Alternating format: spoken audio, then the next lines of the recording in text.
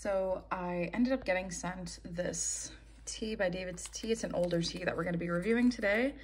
It is David's Tea's Pure Chai. So this tea I've never even heard of. I got this sent in to review. And it says, if you're looking for a straightforward chai, then the spice blend is for you. Perfectly balanced. Oh, okay. Perfectly balanced. It says organic black tea from India, cinnamon cloves with natural flavoring. So the description online says, if you want a straightforward traditional chai, this is the blend for you. It's a simply perfect balanced combination of Indian black tea, cinnamon, clove, and nutmeg. Delicious when brewed on its own, and even more delicious when simmered in steaming hot milk on the stove. Why overcomplicate things? So this is the black tea, and this is like a super old label that David's Tea had. They used to have these with the samples. It says black tea 5 grams.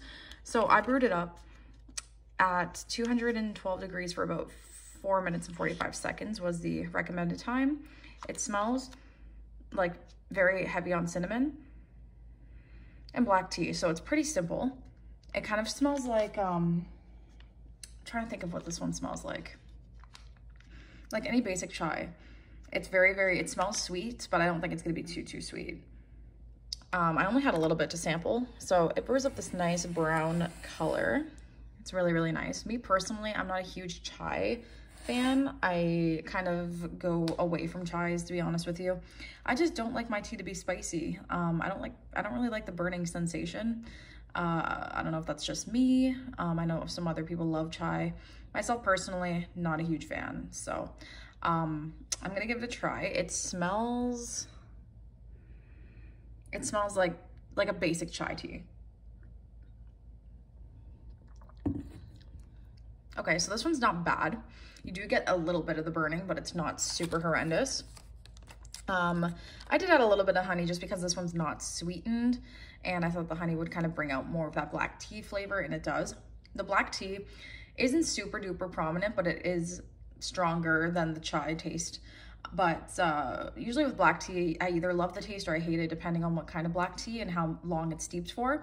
This one's a nice black tea flavor. There's not too, it's not too bitter, it's not too strong, but it's like the right amount.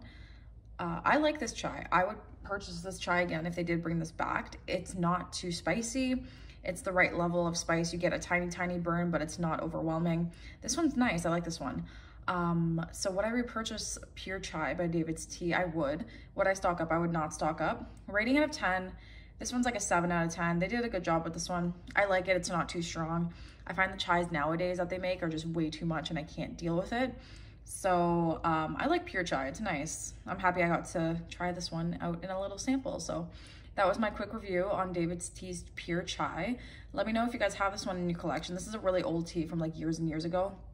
So it's currently not available, unfortunately, but I hope they bring this one back because I will be buying some. So I hope you guys enjoyed my review on David's Tea's Pure Chai. Let me know what you guys think of this tea in the comments, and thank you guys so much for watching.